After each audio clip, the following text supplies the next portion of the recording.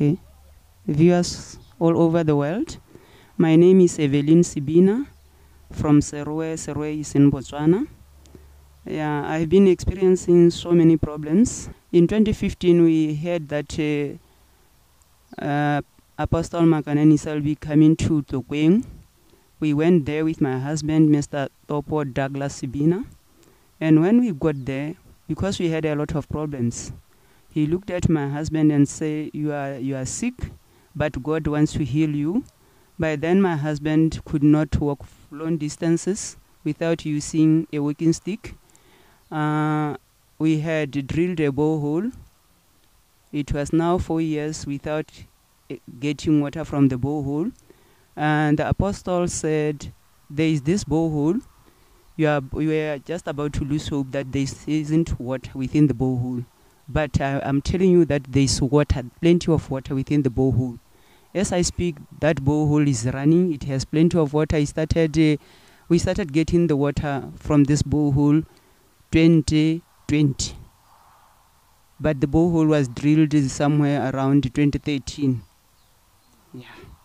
And then, after praying for my husband, I couldn't even realize it. Because every time, even if we had to take a journey, we were supposed to have a walking stick within the vehicle. In each of our homes, we had a walking stick so that every time the walking stick could be available. Without me noticing, one day when we were going from Mahalape to Serowe, when we were about to go out of the gate, I said, we have forgotten the walking stick. And my husband looked at me to say, why a walking stick? I said, I agree you always need a walking stick. He said, don't you realize that at least a month without using a walking stick? And I was surprised. Since then, up to now, even though my husband is at old age, he's now 78 years, since then, he's not using a walking stick. We had to put those walking sticks aside. The borehole is giving us plenty of water. We are using the water for our livestock. Yeah, right. Yeah. And 2016, I went to Tembisa. I was experiencing a lot of problems from my family. My siblings, most of them, they died out of HIV/AIDS. And I was worried because I felt sick. Us who were remaining were 4.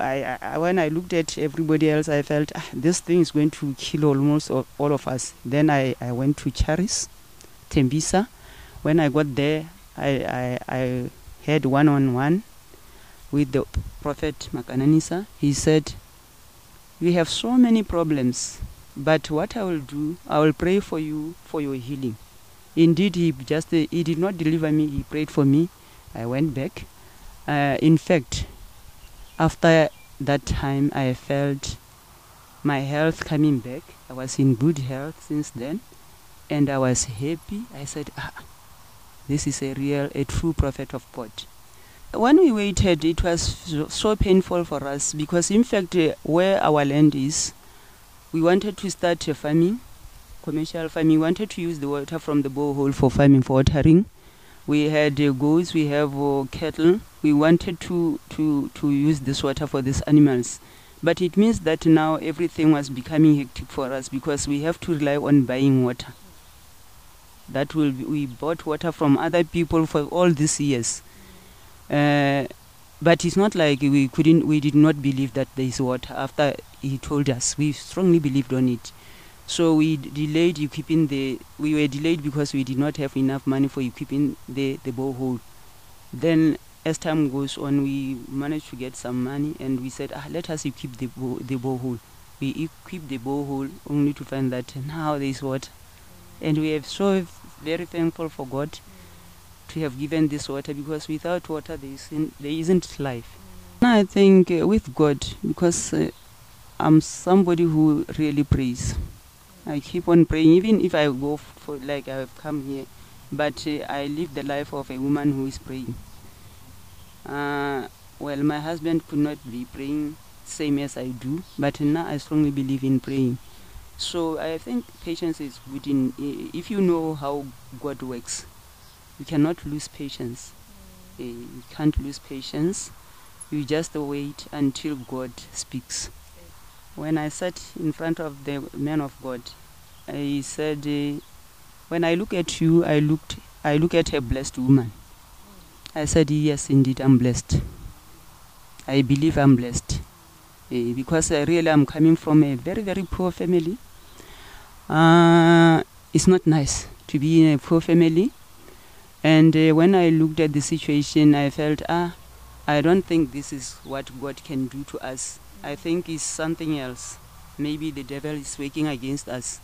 So I told myself I'll dwell on God. I told myself I always work extra hard. I'll do what I can do to change the situation. And I think God answered me. So Prophet told me that I'm looking at a blessed woman. And then he said, where is your phone? I said, my phone is on the back under that tree. He said, I want that phone because I can see that people are taking your husband. I want to pray to him. Yeah. I want the photo of your husband so that I can pray to him, because it's like his people, they don't want him to have a family. Yeah. Then he said, I can see a plot. There is this plot. What is this plot all about? And I nearly forgot. I immediately remembered that he's talking about a farm. I have a farm, and I told him that my intention is to retire next year. Yeah, retirement age is 65, but next year I'll be 56. I have started to feel that no, I'm a teacher, a secondary teacher.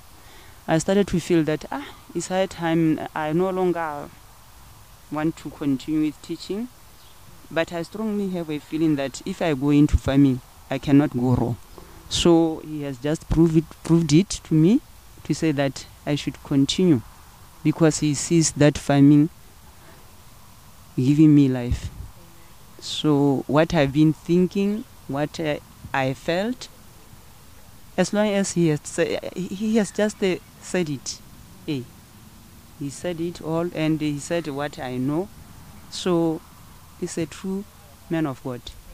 Before then, he even talked of, when I told him about all these things, he said I should have given a testimony. I said, yesterday I felt like standing up to give a testimony, but because I don't know the procedures of this church properly, I felt since some of these things have happened to me some years back, in fact I could have come here by 2020, but because of COVID issues, everything was locked down, so I couldn't come. And now I felt, maybe this has happened a long time ago, but I felt I could have just given a testimony. And he said, you have a testimony. Well, and I will say that, Charis, there is Charis TV. People can watch Charis TV.